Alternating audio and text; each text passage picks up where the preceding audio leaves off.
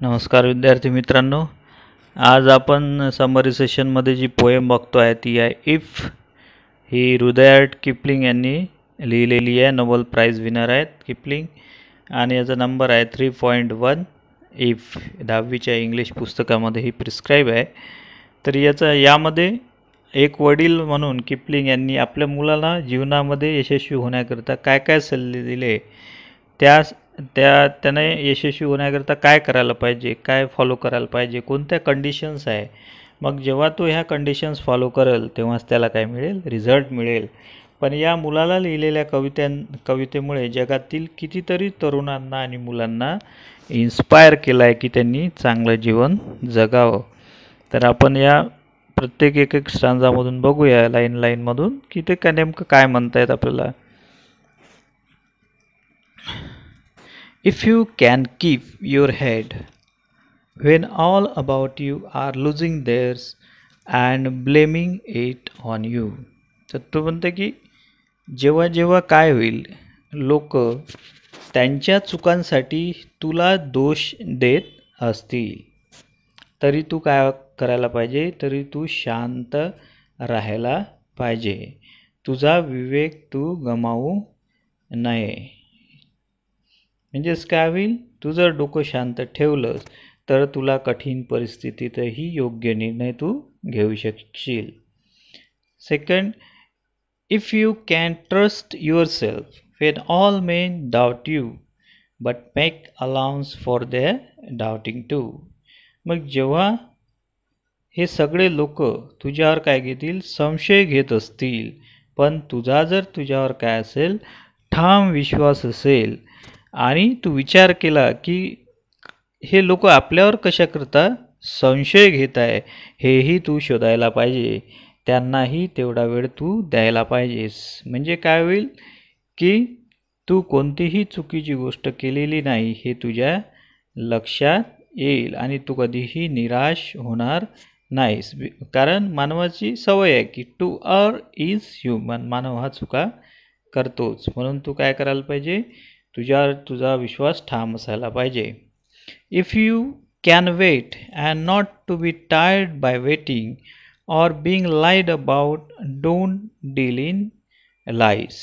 मग जेव्हा तू मेहनत करशील कोणत्याही कामासाठी तर तुला काय करावं लागेल, परिणामांची वाट बघावी लागेल. तुला एकदमच यश मिळणार नाही. तुझ्यापाशी ती काय असली पाहिजे, सहनशक्ती असायला पाहिजे आणि आपण काय पाहिजे, वाट बघायला पाहिजे. आपण लवकर थकायला नको. म्हणजे आत्ताच मी काम केलं आणि लगेच मला रिझल्ट पाहिजे असं होत नाही. कोणतीही मोठी गोष्ट अचीव करायला खूप वेळ लागतो. म्हणजे युसेन बोल्टला गोल्ड मेडल घ्यायला खूप वर्ष मेहनत करावी लागली. आपण मेरी कॉमचंही लेसन बघितलं आहे की मेरी कॉमला पहिलं ब्रॉन्झ मेडल होतं, त्यानंतर तिनं गोल्ड घेतला. एकदम तिला गोल्ड भेटलेलं नाही. त्यानंतर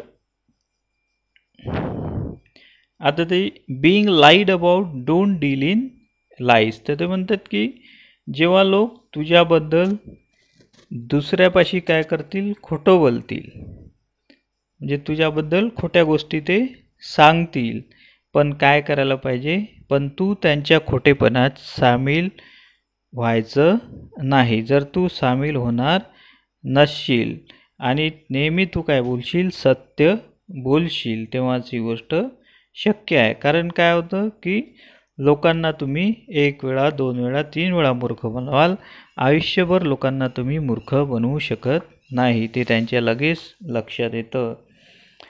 देन ऑर बिंग हेटेड, don't give way to hating and you don't look to good nor to talk to vice. आता ऑर बिंग हेटेड, जर तुझा राग लोक जर करत असशील तरी तू त्यांचा राग करू नकोस.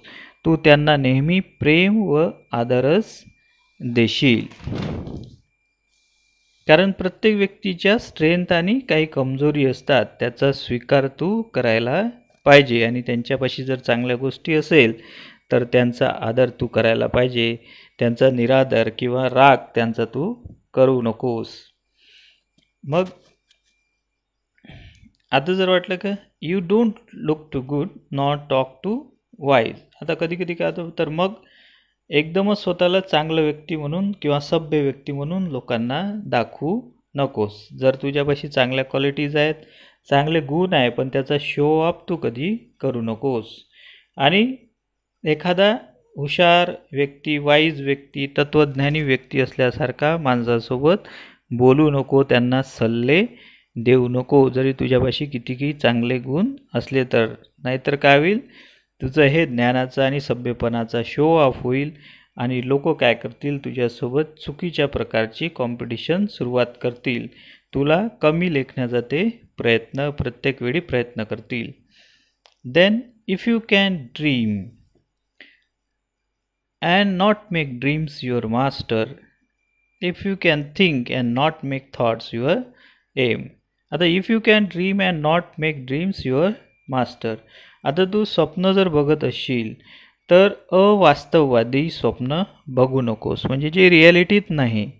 अवास्तववादी म्हणजे जे रिॲलिटीत नाही, ज्याला आपण ड्रीम म्हणतो, फेक म्हणतो.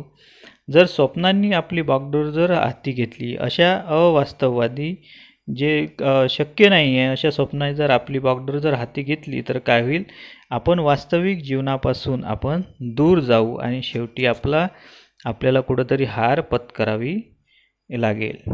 म्हणून काय, त्या गोष्टीवर तू लक्ष ठेवायला पाहिजे. If you can think and not make thoughts your M. मग आता तू जर विचार करत असशील, विचार करणं एकदम चांगलं आहे, पण कधीकधी जास्तच फरतडपूर्ण जास्त विचार करण्यामुळं काय होतं, कधीकधी आपलं मन भरकटत जातं व मुख्य मुद्द्यापासून आपण काय जातो, दूर जातो. जे आपलं एम आहे, ध्येय आहे, त्याच्यापासून आपण भरकटत जातो. त्याच्यामुळं काय, तुझे थॉट्सही विचाराचं पागळं तुझ्या मनावर किंवा मेंदूवर असायला नको. नंतरचं एक वळी आहेत त्याच्या, if you can meet with Triumph and disaster and treat those two impostors just the same. आता कवी यश आणि अपयशाला काय म्हणतो, चीटर म्हणतो किंवा ढोंगी म्हणतो. हे फसवे आहेत दोघंही, असं काही नसतं. तर काय करायला पाहिजे, तू जर यश अपयशामध्ये समान मनस्थितीत राहत असशील तर, दोघांच्या याच्यात आनंदातही तुझी स्थिती तेच असेल, दुःखातही तुझी जर स्थिती सेम असेल, तर काय होईल, तू त्यांना योग्य तऱ्हेनं हँडल करतोय असं मला वाटेल आणि ते तू करायला पाहिजेस. If you can beer to here the truth you have spoken, twisted bye Neves to make a trap for फूल्स. आता कधी कधी असंही होतं की तू जे काही लोकांशी बोलला आहे, तुझे जे काही वाक्य आहे, तर काही लोक ते फायद्यासाठी काय करतील, तोडतील, मोडतील आणि लोकांना फसवण्यासाठी त्या वाक्यांचा, तू जे म्हटलेलंही नाही ते वाक्य वापरून, तुझ्या नावानं वापरून लोकांना ते काय करतील, फसवतील. पण काय करायला पाहिजे, तू त्यांच्यावर रागावू किंवा चिडू नकोस, तुझी मनस्थिती चांगली ठेव. उलट तुला असं वाटेल की तू काय बोलला आहेस, सत्य बोलला आहेस, याचं समाधान तू ठेव. कारण ते सत्य असल्यामुळंच त्यांनी काय केलं आहे, ते तोडून लोकांना सांगितलेलं आहे. Or watch the things you gave your life to broken and stoop and build them up with worn out tools. मग तो म्हणतो की तू एखाद्या गोष्टीसाठी खूप मेहनत घेतलेली असेल, ती गोष्ट तू तयार केली आहे, तुझं आयुष्य तू बिल्डअप केलं आहे, पण असं अचानक झालं की ती मेहनत वाया गेली, तुझं बांधलेली तयार केलेल्या सगळ्या गोष्टी काय केल्या, वाया गेल्या. ती गोष्ट, तुझी मेहनत वाया गेली, तेव्हा तू काही निराश होऊ नकोस. तर काय कर, तू पुन्हा जे तुटलेलं आहे ते सगळं घेऊन पुन्हा काय कर, तयारी कर आणि उभारी घे की पहिलेसारखं ते चच्च्या तसं तुला बांधता येईल आणि उभं करता येईल. If you can talk with crowds and keep your virtue और walk with Kings not lose the common touch. मग तू सगळ्या स्तरातील लोकांशी, क्राऊड म्हणजे सगळ्या स्तरातील लोक, गरीब असतील, मध्यमवर्गीय, श्रीमंत असतील, यांच्याशी बोलण्यास तुझा काय असला पाहिजे, संपर्क असला पाहिजे. त्यांच्यासोबत बोलताना कधीही तू विवेक किंवा नैतिकता सोडू नकोस. तो छोटा असो की मोठा असो, जर तू राजासोबत चालू शकला पाहिजेस, म्हणजे राजासोबत तू बोलता आलं तुला पाहिजे, त्याच्यासोबत तू जर चालत आहे, पण काय व्हायला नको, जेव्हा राजासोबत तू आहे तरी सामान्य लोकांच्याही तुला संपर्कात राहावं लागेल, त्यांचा टच तू काही सोडू नकोस. If neither foes nor loving friends can hurt you, if all men count with you, but none too much.